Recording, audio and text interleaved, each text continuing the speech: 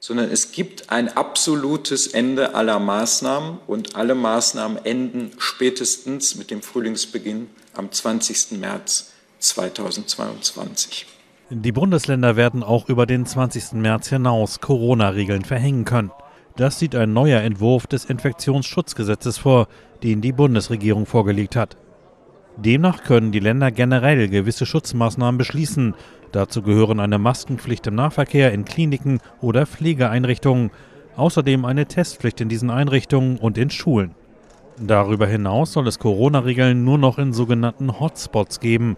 Bundesjustizminister Marco Buschmann zeigte sich mit dieser Regelung zufrieden. Und das ist ein sehr guter Kompromiss. Alle Maßnahmen enden spätestens am 20. März 2022. Wir